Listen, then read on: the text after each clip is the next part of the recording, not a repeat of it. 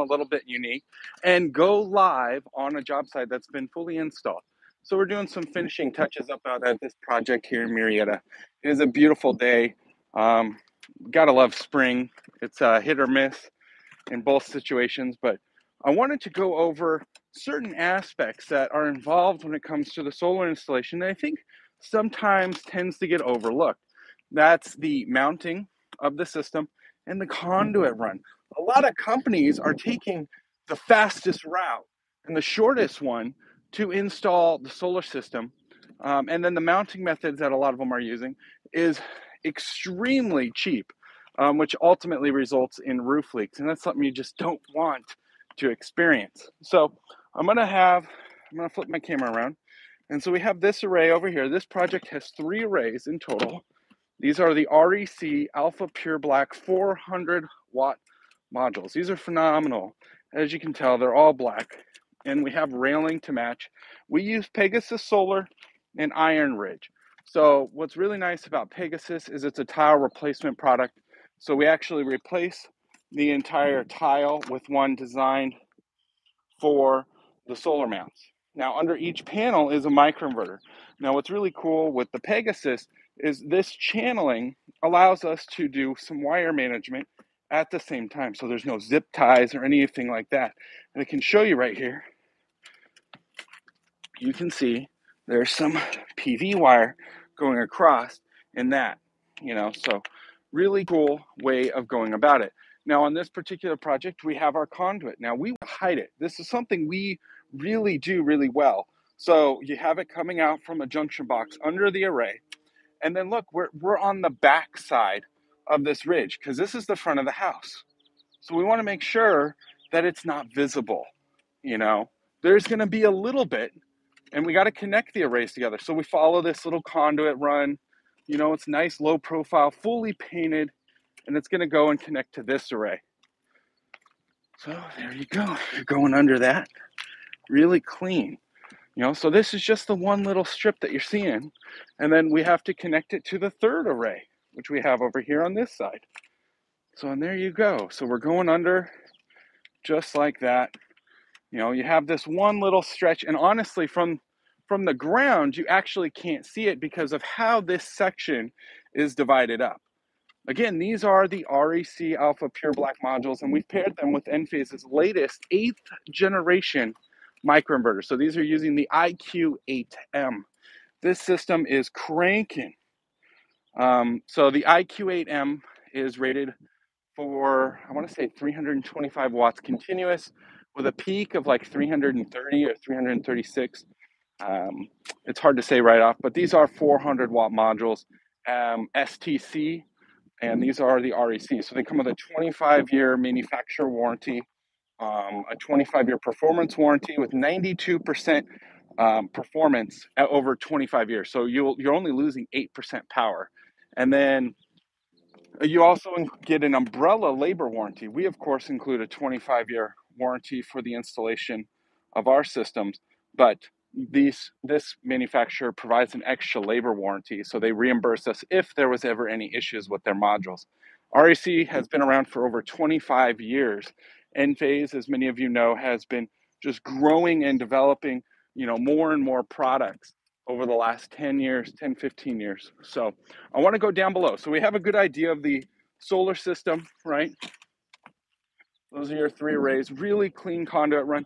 You can see rarely right there. That's where we're penetrating into the garage. So we're going to go down the ladder and we're going to go check out the garage. So I got to climb down. Ugh. Going down the ladder. So I am keeping 3 points of contact at all times down the ladder. So, all right, so we're going to come over here. I want to show you the front of the house. Sorry, I'm trying to...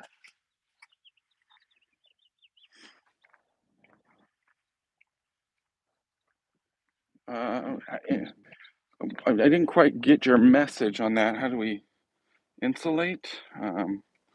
We are waterproofing, so this is the front. You can pretty much see. Like I said, you can't see that conduit that I was talking about. See, I'm going to keep walking. So look at that. You barely, if you really zoom in, you can kind of see it. you know, and then there's that one little strip that was going across. So there you go. Now, when it comes to solar, a lot of the code requires that you install these ridiculous stickers. I mean, I know they're safety, but you know, this is something my customers always are like, oh man, all these stickers. Why do I got to have all these stickers? You know, because people in the United States think solar is like extremely dangerous. For Enphase, it's all AC, so it's no different than all the electrical in your house. So right now, this is what is here. You have the AC disconnect for first responders. They can shut that off. Now there's no AC voltage up on the roof in any of that conduit. There's no AC voltage right here. So if they get up there, it's completely safe. This is rapid shutdown. I think almost half the states in the US have adopted that. You got your placard, so you get a good idea of where the modules are. Again, telling you how many amps and volts the system's rated for. So,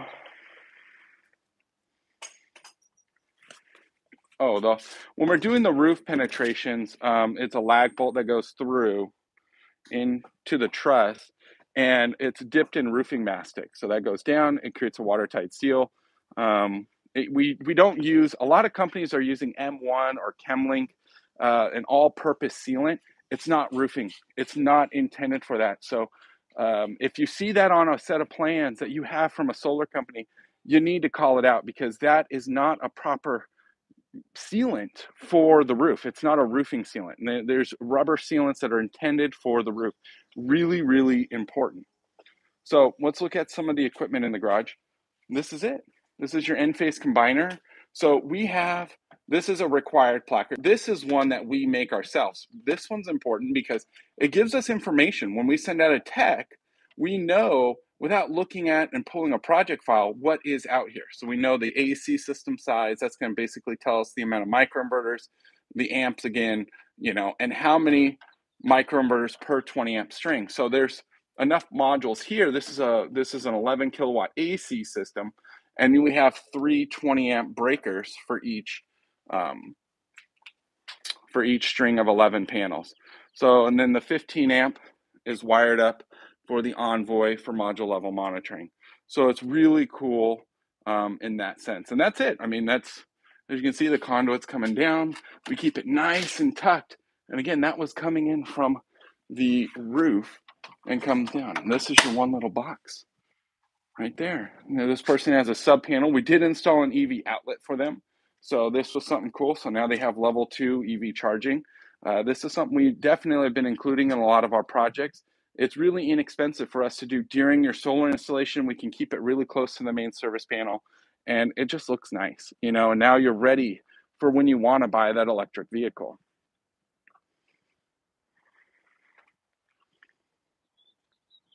So if you took this system, so she has the IQ8s. Now, if you took this system and you wanted to add battery backups, you don't need to have a reserve for the batteries. Now, there's a pre-built-in reserve, so you can use 100% of the batteries, and then I think like 5% is automatically just through software set aside to make the batteries last even longer. The combiner box that we use is the IQ4, so it's the latest generation. It's the one intended for the IQ8 microinverters. You can use the 3-ES. That one's totally acceptable if you end up with one of those. That is perfectly well being used on other Enphase systems. So you don't have to use that particularly. But that's kind of a nice simple walkthrough. I do want to show you something really cool that you don't typically get to see. So I'm going to flip it back around. So this is when you're looking under the array. That's our penetration. But you see that clean conduit line?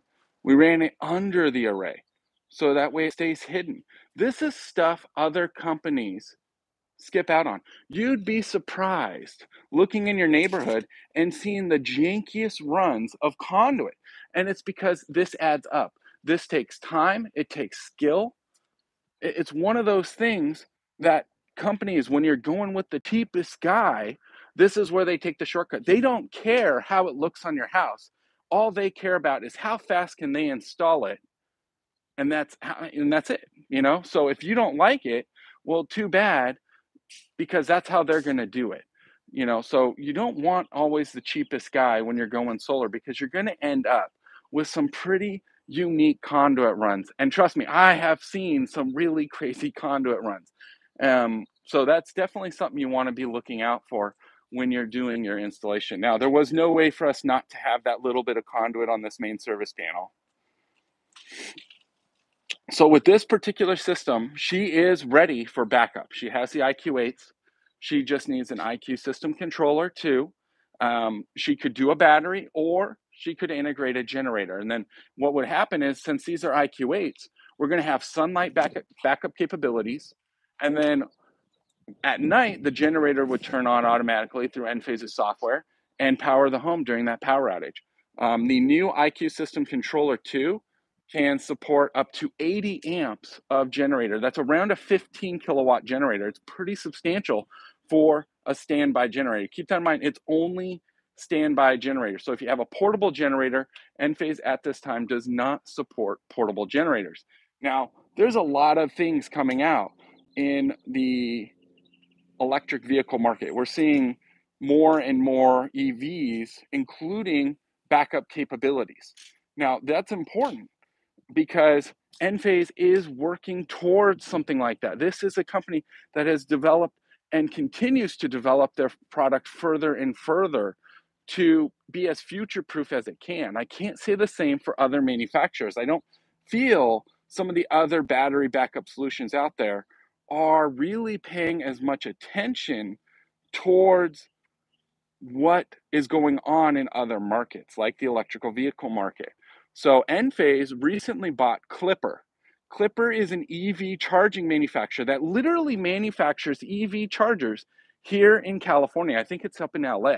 So they bought this company for a couple $1 million, and they're working towards integrating those chargers into their Enphase systems and further developing it so that way it's bi-directional backup. So you could use your Ford Lightning to back up your home. You don't need Enphase batteries at that time. Again, this is in the roadmaps. This is something that they've released out to their investors' portfolio. So if you're invested in Enphase, they do have an investor like PDF. If you go on their site, it breaks down a lot of stuff, what they're working towards, what their plans are. Really valuable information. But acquiring Clipper was a big move for them because it's going to give them the ability for you to have one-stop shop app control. So let's say you had a system like this with solar, and then you had batteries. Well, currently, if you had a backup system, you got to tell the car when you want it to charge, and when you got to tell your batteries when you don't want them to discharge, because you don't want to discharge the batteries into your EV. That's kind of a waste. You know, the EV's got a much bigger battery bank. So what Enphase's goal is to ultimately have is a battery system that stops or only provides power to the home, and then when you have plug in your EV, the EV charges from the credits that you've earned throughout the day for your solar system.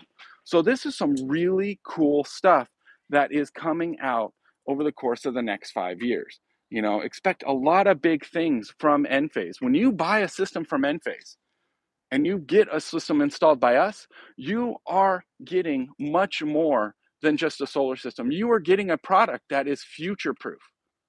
You really are. It's not like anything else on the market. So there's a lot of going on over at Enphase. Right now, they have the the IQ3 batteries and the IQ10 batteries. They have a lot of other stuff going on, within their things. If you look through their investor, they are working on another battery version, and that investor portfolio is really helpful because it gives you a lot of insight. They are working on like an IQ system controller that's an IQ combiner box and a sub panel all in one. They're working on a lot of different things, and they're spending a lot of time in research and development and on software. Oops, excuse me. Sorry. But they're working on a lot of stuff to really make sure that you get a product that's future proof at the end of the day.